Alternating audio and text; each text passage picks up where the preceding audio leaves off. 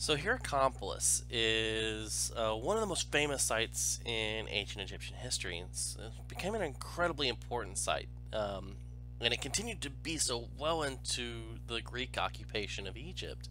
In fact, the name itself is Greek. Hierakonpolis means city of the hawk, and of course, the hawk is associated with the Egyptian god Horus, whose religious practitioners worshipped here at the site. So during the Nakata II, we see the founding of a relatively large settlement surrounded by a series of smaller outlying villages.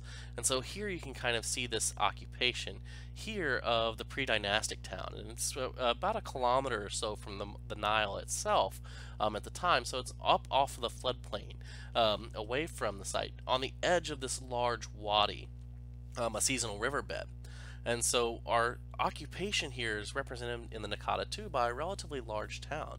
But it's continuously occupied into the Nakata III and into the early dynastic or the Old Kingdom period of Egypt. And it's an incredibly important site, and the excavations focused on the Old Kingdom occupation at Nakin here that have been some of the most important finds in all of Egyptian archaeology.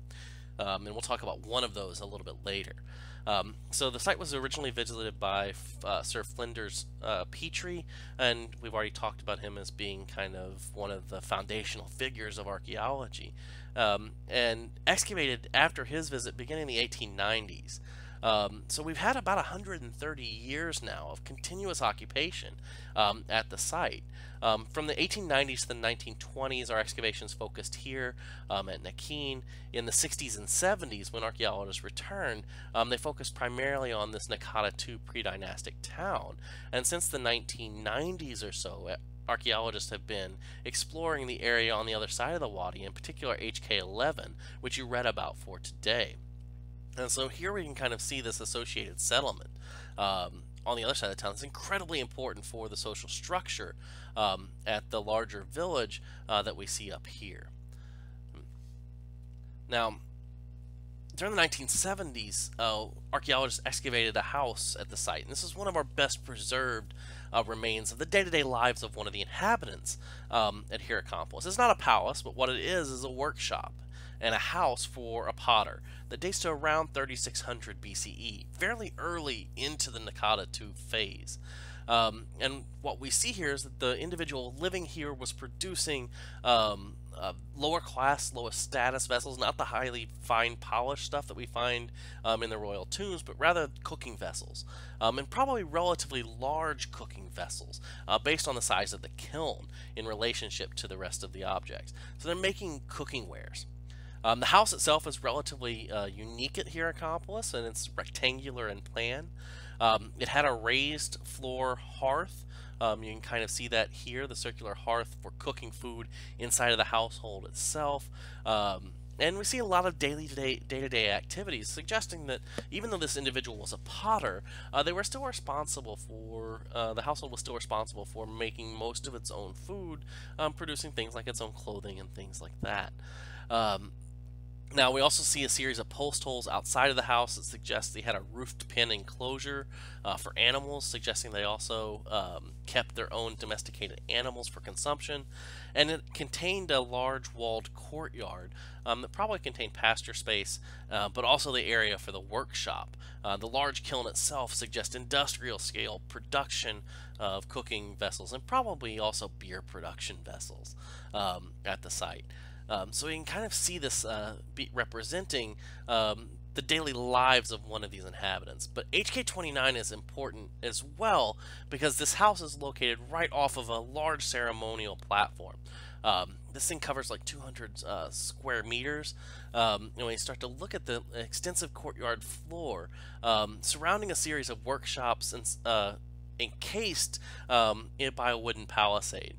Now, if we kind of look at the photo here, you can see the remains of that palisade. There are a lot of little post holes, and then these massive post holes here that are representative of huge timbers that were used to construct this wall.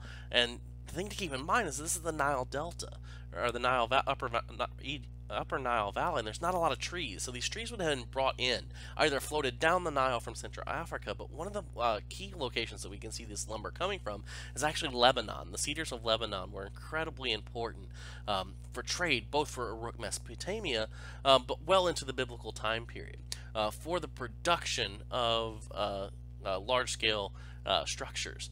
And so this may have been floated across the Mediterranean, up the Nile, and brought here and put into place within this. So we can kind of see this large ceremonial complex out here. Now, the other thing that's really fascinating about this is we see the attached production facilities, including that house, which you see up over here, producing pottery, but also craftspeople making polished stone figurines and beads and vessels, all of which are showing up in the royal burials that we're going to talk about later at in HK6 at Hierakonpolis. Now, what makes this also really fascinating is that the site is surrounded by numerous large refuse pits that contain faunal remains. And these faunal remains are likely why this potter was making a lot of large jars, because they were probably cooking food for the consumption in large-scale feasts. Now, the contents of the pits is also fascinating, because about 15 to 20% of the faunal remains here are from wild taxa, that is, wild species like hippopotamus and Nile crocodile and Nile perch. Whereas in the domestic structures, we see maybe about 2% of wild taxa, meaning that only about 2% of the animals that they eat are coming from non-domestic animals. And I think this is important when we start to think about the way the Pharaoh is presented in Old Kingdom Egypt. He is shown as being the person who has pacified nature. And so the fact that this individual here, whoever's in charge, is bringing people together in this large ceremonial enclosure and feeding them something like a hippopotamus is important. Because remember, the hippopotamus is the most dangerous animal in Africa. They're highly territorial. They weigh like 1.5 tons, and they can swim 35 miles an hour and run up to 30 miles an hour on the water. And so they're the most deadly creature in Africa today. And so the fact that someone can serve hippopotamus at a feast like this is a big middle finger to nature. Right? So I think this is a pharaoh making a statement, saying that they're this powerful, the leaders here, that they're this powerful, they can control nature, and they can control it so much that they can feed it to the other participants. So we can think about this as a symbolic feast of control of nature associated with HK29.